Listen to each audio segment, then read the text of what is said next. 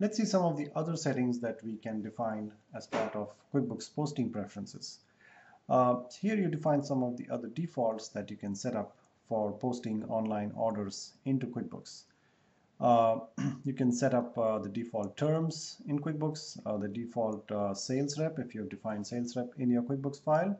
One of the more important settings is the class. If you sell on multiple websites and you want to record a different class name in QuickBooks to differentiate the orders coming from different sites, so you can run reports by class in QuickBooks, you can specify a class name here for each of your online store.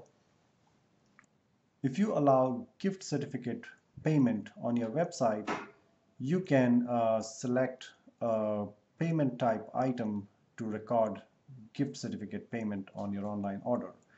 You can select the default deposit to account.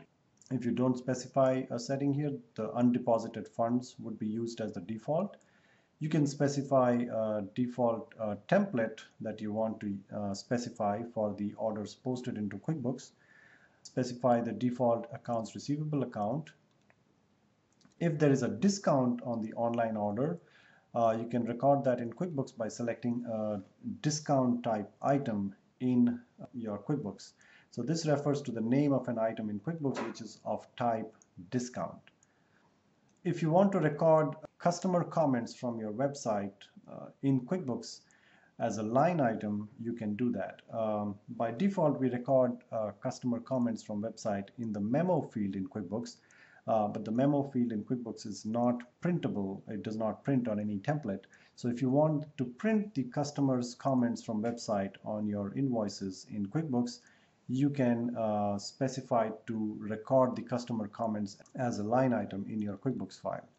And you select the item name to record the customer comments for. You can define that item in QuickBooks as other charge with zero price, and you can choose that here. Note that if you don't see a certain item in the drop downs, you can simply click on this refresh from QuickBooks button, and these lists would be refreshed from your QuickBooks file that you're connected to. Some of the other settings here are to be emailed flag. If you want to email the invoices transactions from your QuickBooks to your customer or purchase orders to your vendors, you can set the is to be emailed flag here. If you want to do batch printing of your invoices from your QuickBooks, you can select the to be printed flag. Then QuickBooks allows you to batch print those transactions from within QuickBooks. The pending status is for sales receipt. You can mark sales receipts as pending in QuickBooks if you want to review transactions in QuickBooks. In most cases, you would have pending status as no. These are the default payment methods that you would want to set up in QuickBooks. The exact payment method in QuickBooks can be mapped to the payment method coming from the website, and you can do that from here.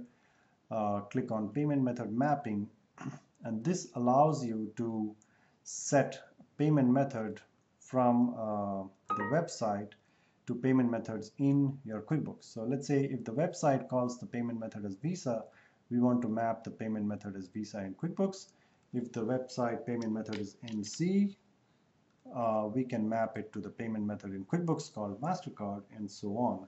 Now let's look at one more example. Let's say the payment method on website is PO. We can say the payment method in QuickBooks is, let's say, check, and we can assign a status, a payment status with each payment method. So we can say the Visa and MasterCard are payment status cleared, and the purchase orders, the payment status is pending. We can even specify a different deposit to account for each payment method. So I can choose one bank for Visa Master, and I can choose another bank for my Amex transactions, for example. Let's map it to American Express, and this would be cleared. And let's say I deposit to a different bank in my QuickBooks file. Similarly, for shipping method, you can map shipping method from your website to shipping method in your QuickBooks file. So let's say your website calls the shipping method as expedited, and in QuickBooks you can map it to UPS.